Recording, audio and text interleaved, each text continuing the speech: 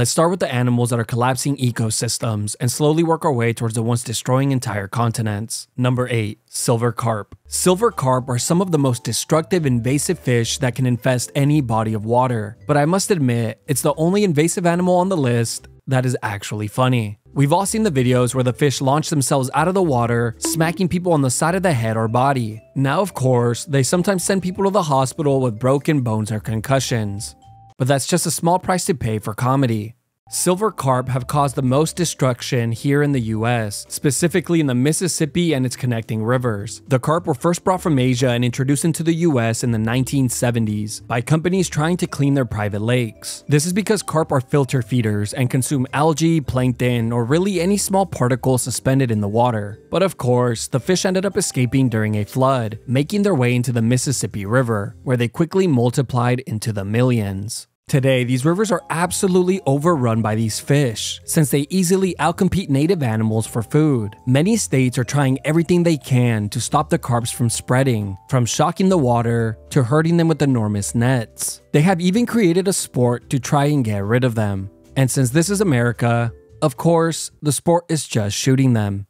For example, in Kentucky, the Department of Fish and Wildlife hosts bow fishing tournaments where participants kill as many of the fish as they possibly can, with the winner taking home $10,000. But another way people can come together to help fight this invasive species is by simply eating them. Yes, the fish is very healthy, has minimal to no mercury, is packed with vitamins and minerals, and great for overall health, which is the exact reason Americans don't eat it. Number 7. Cane toads. Invasive cane toads are some of the most destructive animals on the entire planet, and in many cases have single-handedly collapsed entire ecosystems. The toad is native to South and mainland Central America, but thanks to humans, they have been introduced to various parts of the world. But let's just take a look at Australia, since it's perhaps the place that has been the most devastated. In 1935, 102 cane toads were released into the wild in hopes that they would eat the cane grub, a small larva that was decimating sugarcane crops. Sugar scientists must have just taken a look at their names and figured that the cane toad must eat the cane grub, since their names were practically a match. But as it turns out, the cane toad eats just about everything, from birds, insects, reptiles, rodents, and even dog food. But the one thing they don't eat, you guessed it, are the cane grubs. And just to rub it in the scientists' faces, they would even prefer to eat trash before the grubs, reminding the scientists yet again how much of massive failures they truly are. Today, there are around 200 million cane toads in Australia, and that number is only growing. Now, let's just take a look at the cane toad up close. At first glance, you might think, not bad. Solid forearms, great traps, and decent lats, but makes the common mistake of ignoring half its body. Now, it may come as a surprise, but those are not its traps. Those are actually parotid glands, where deadly poison is released. In fact, this poison has led to a massive decline of quolls, monitor lizards, crocodiles, and snakes, which are all native and important to Australia's ecosystem. But the good news is that some animals are just now beginning to adapt to the toad's poison. For example, the rucoli have begun to flip toads over, avoiding the poison glands, then surgically removing and eating the toad's hearts. Now surprisingly, cane toads eat so much of the native wildlife that nothing is left for other cane toads, so they have turned to eating the most abundant source of food: each other. If you live in Australia and you happen to come across a cane toad, it is recommended that you pick them up and place them inside of your fridge for 24 hours, followed by placing them in the freezer for a couple of days before finally throwing them in the trash. Number 6. Rabbits. The war with rabbits is perhaps the bloodiest in all of history. Australia and New Zealand have been hit the hardest by these destructive pests. But today, we're just going to take a look at Australia, as I believe it's been hit the worst of the two. In 1859, a man named Thomas Austin, a wealthy settler, imported 24 wild rabbits from England. He released the animals on his property so he can later hunt them for sport and eat them. But very quickly, the rabbits managed to escape, and the rabbit population exploded. With no natural predators, those 24 rabbits multiplied to over 10 billion. This is what that looked like. This many rabbits easily collapsed the entire ecosystem of Australia by consuming the majority of the vegetation, leaving very little for the native animals. Australians tried their best to hunt as many of the animals as they could, but no matter how many they killed, it wouldn't come close to making a dent. So instead, the Australian government turned to bioweapons. In the 1950s, scientists released a rabbit-specific virus called myxoma virus, which wiped out a good chunk of the population. But eventually, the rabbits developed immunity to the virus. So again, in the 1980s, scientists released a new targeted virus. This time, it would be rabbit hemorrhagic disease, which only took 48 hours to kill and would end up eradicating 90% of the rabbit population in many areas. But once again, the rabbits began to develop immunity. Today, this game of catch-up continues, and there are still over 200 million rabbits in Australia, happily destroying everything they touch. Number 5. Rodents. Why does it always have to be rats? Probably the most obvious pick on the list, and easily the most annoying, are rats and mice. These disgusting little pests have been following humans around the world for at least 15,000 years. But who can blame them? After all, humans leave behind the best loot.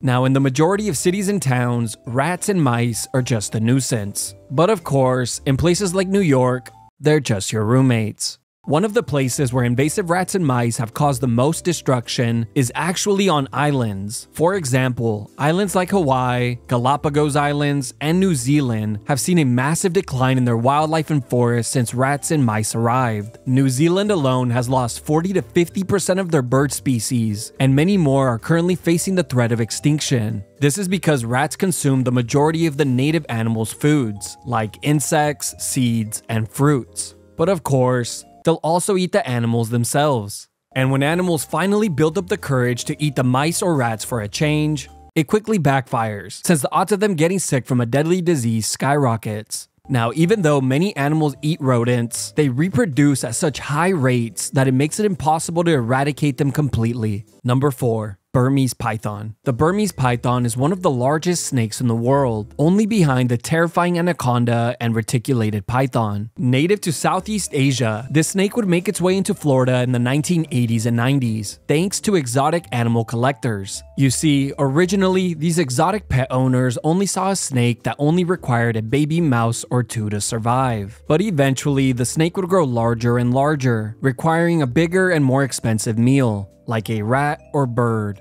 and eventually, a Chipotle burrito.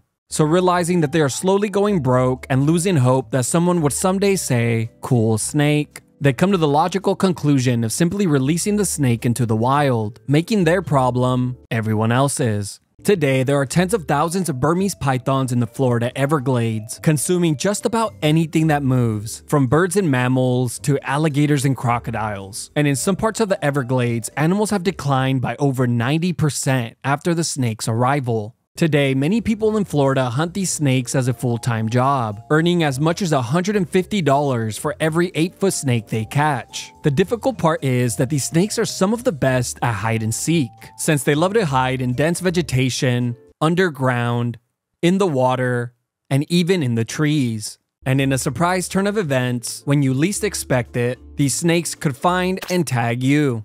Says it's not uncommon for the snakes to work their way through plumbing systems and into toilets. Even though Florida memes are funny, we have to give credit where credit is due. Florida can hang their alligator skin hat knowing that they are currently in first place for having the most amount of invasive animals on the planet. Number 3. Wild pigs. This is the only animal on the list that I've encountered firsthand. And trust me, they are as mean and disgusting as they look. I've had wild pigs threaten to charge at me up close, but once it got a good look at my insane physique, it of course cowered it out by not chasing me. Wild pigs are native to Eurasia and parts of North Africa, but were brought over to the US, Australia, and Europe as a food source. But you will never guess what happened next. They escaped, and in the wild, their numbers quickly exploded. One interesting thing to note is that it took humans thousands of years to domesticate wild pigs into the smooth and gentle pink giants we see on farms today. But if that same pig managed to escape into the wild, in a matter of months, it would revert back to its original form and look like this. Which makes me sick just looking at it. A wild pig can grow as large as 150 pounds, and before you say, what about Hogzilla? He was much larger. But that was nothing more than a cheap and disgusting perspective trick that hunters like to abuse, making the animal look much larger. Of course, I only do this when holding a fish. After all, how else would I convince my friends that I know what I'm doing? Now let's talk about why these animals are so destructive. For one, pigs are omnivores and opportunistic feeders, so they will eat pretty much anything, leaving nothing behind for native animals. One of the most destructive habits of wild pigs is rooting, where they dig into the ground to consume the plant's roots, which destroys the soil and kills native plants, preventing them from growing again. Another terrible habit that pigs have is wallowing, where they roll around in the mud next to a water source, contaminating the water with bacteria, diseases, and parasites, which affects the native wildlife that drink the water. Now, here in America, farmers and landowners are sick of these pigs and are fighting back the only way we know how, which is by shooting them with high-caliber machine guns from helicopters. After all, there is no other way. Now, I know what you're thinking. Lucky them. But don't worry, you can always pay to experience this for yourself. Number 2. The brown tree snake. The brown tree snake is a mildly venomous snake native to Australia, Indonesia, and Papua New Guinea. But during the 1940s, the US military accidentally brought the snake to Guam, most likely in shipping containers or in cargo. Today, there are around 2 million of these snakes on the island, or around 3,000 snakes per square mile, making it almost impossible not to run into them. Here on the island, picking up common items like tree branches, logs, and cords are all a frightening game of roulette. The brown tree snake is the only species of snake on the entire island, which hasn't allowed enough time for the native animals to adapt accordingly, leading to 7 out of 18 native bird species to become extinct, permanently changing Guam's ecosystem. But not only are these snakes eating all the native animals on the island, they are also constantly causing power outages, since they love to climb on transformers and electrical lines, causing them to short circuit. Today, US authorities are fighting back by using helicopters to drop thousands of dead mice onto the trees for the snakes to eat. The free meal comes with a deadly amount of painkillers, which are glued onto the mice, causing the snakes to die soon after eating them. But only time will tell if this proves to be an effective way of controlling the snake population before all the native birds and animals are completely wiped out. Number 1. Feral cats. Who would have thought that these cute and cuddly animals would be capable of so much death and destruction? Well, anyone who lives with one could have told you that. Yes, the deadliest and most destructive invasive animal in the world was right next to us the entire time. And in all honesty, we should have seen this one coming, since all the signs were there. To see just how much of an impact cats can have on an ecosystem, or in this case, an entire continent, we just have to take a look at Australia. In the 18th century, cats arrived in Australia on ships to help manage the rat and mouse populations. But over time, cats got sick of being around humans, and figured that starting a new life in the Australian outback was a way better option. And in no time, the feral cat population exploded. Today, there are anywhere from 2 to 10 million cats in the wild, and are directly linked to the extinction of many native species and the endangerment of hundreds more. And since cats have no natural predators and many options for food, that number is only growing. It's estimated that 1 million native birds and reptiles are killed every single day by feral cats, and well over 1 billion animals every single year, making them the deadliest invasive animal on the planet. So in an attempt to lower the feral cat population, authorities are deploying poison baits in areas with high concentration of cats. And in certain areas, hunters are paid to trap and kill the animal, being paid $10 per cat scalp. Now, another tactic that is being implemented is simply giving up, creating a 27-mile cat-free zone by enclosing it with an electric fence to protect native animals, essentially providing them with a little safe haven inside of a maximum security prison.